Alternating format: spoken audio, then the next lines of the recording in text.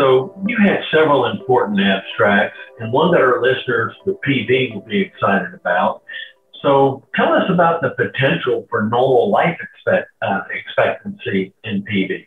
Yes, so this project was inspired by our last paper, I guess our paper published in Leukemia back in March of 2021, where we found that treatment of Polycythemia Vera with interferon alpha was associated with an improved myelofibrosis-free and overall survival. That inspired us to look and see, well, if there are different outcomes we see with different treatments and outcomes, particularly long-term outcomes, so survival outcomes, can be so heavily affected by treatment and many different variables. We were actually curious to know if it is possible that if everything was done right, can a patient with PV live a normal life without major disease complications or issues that, affect their lifespan.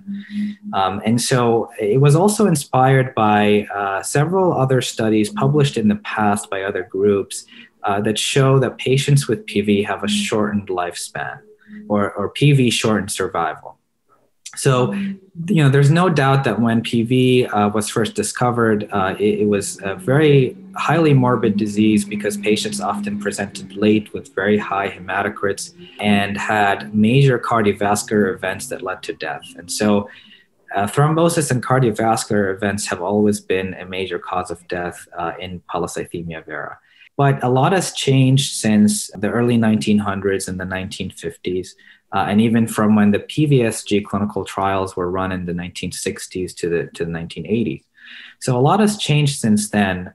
And the question that really came up in our minds is, if we can prevent major thrombotic events by being vigilant and being very careful with controlling hematocrits optimally at an academic center, and we have a drug and we have a treatment approach that can reduce the risk of disease progression to myelofibrosis, if we target these two major causes of morbidity and death, could we potentially achieve normal life? Could patients with PV have a normal life expectancy? So that kind of inspired this study. And we went on to do more analysis and data collection. Or I should say data collection first and then analysis. So what we did is we got data from two sources.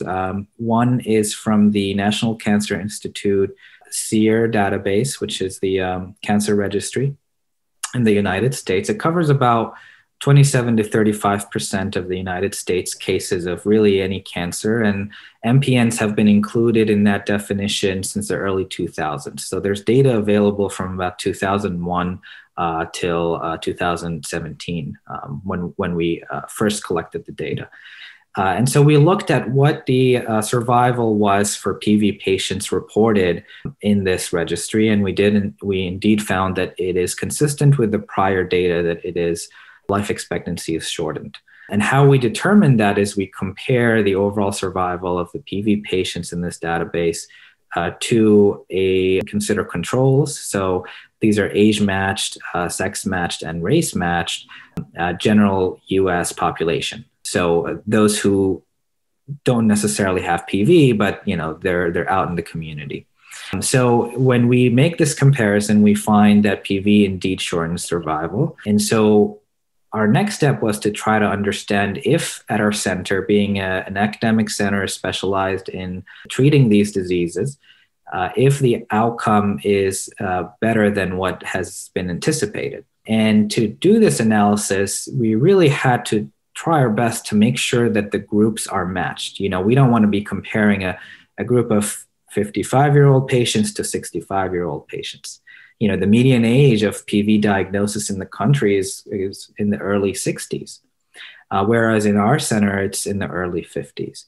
So what we actually did is we looked at our PV patients at Cornell, a median age of about 54, and then found a group of PV patients matching our population of patients by age, sex, and race. After we did the matching, we looked to see, well, what does the survival look like? How is it different? So, the good news is actually our survival when we compared these groups was on average 10 years longer than what is reported in the cancer registry. So that actually provided us with a lot of hope. I mean, that made us, of course, very happy to learn that our center has really been treating these MPNs for a long time expertly and appropriately. But the next step, after looking at this remarkable achievement is to understand what went right and what went wrong. And to see if we can really tease out the data or tease out information from the data we have to tell us what are the practices that should be emphasized in the treatment of PV in order for us to get the survival to be significantly better than how it is right now out in the community. So when we looked at it in more detail closely, it did appear that early excess mortality in PV, which particularly comes from cardiovascular events, was essentially eliminated at our center. So there was no difference between PV patients at Cornell and the general community in the first 10 to 12 years as far as survival goes. So that was encouraging. And what's presumed to be the cause of that is really trying to prevent clots from happening by being vigilant about controlling the hematocrit and really introducing cytoreductive treatments early on in the disease course. So our median time from diagnosis to starting cytoreductive therapy was actually less than 5 years. So that may not be true in other places where if a patient's diagnosed at the age of 50, they might wait till they're 60 or till after an event occurs, if they're being treated by the current guidelines. So we thought that's one important point to highlight is, the guidelines may not necessarily work in our favor in terms of the younger population of patients, so those who are under 60. But, if you could control the hematocrit and reach all those targets by any means, such as phlebotomy, then as long as they're well controlled, then you're meeting the treatment goals. So the second point from the study was, if you look at later on, beyond the first 12 to 15 years, you do notice that, there is an excess mortality later on, even at Cornell. And so our question was, what is the cause of that? And we hypothesized that most likely this is disease progression to myelofibrosis. So when we looked at the incidence of myelofibrosis over about 30 years of follow-up, we do find that towards the end of those 30 years, approximately half of the patients, so roughly 50%, develop myelofibrosis by 30 years. If patients are followed for 30 years and they're alive and have this disease at 30 years, then about half of those patients have myelofibrosis. So that is quite it's a high number. And so that's where we have to really ask ourselves, well, how could we do a better job at risk stratifying patients to know who are the patients who are more likely to have myelofibrosis and who are the 50% who do not have myelofibrosis at that point in time? And what can we do to prevent myelofibrosis from occurring? And so that's where we looked more closely at treatment. And because we had the prior knowledge that the interferon treatment in our group led to a reduction of fibrosis and improvement in myelofibrosis-free survival, we looked specifically at the interferon group of patients. And we did the same kind of analysis where we compared that group of patients to a matched group in the general population, matched by age, sex, and race. And in some cases, we even matched by year of birth. So that's a little challenging to do, but then when the data is available, we try to make these groups as comparable as possible. Looking at the interferon group, actually, the curves really almost overlapped for the 30 years of the follow-up. And, these curves being overlapping really suggests that there's no significant difference in the survival of a PV patient successfully treated with interferon alpha versus anybody else in the community who doesn't have PV.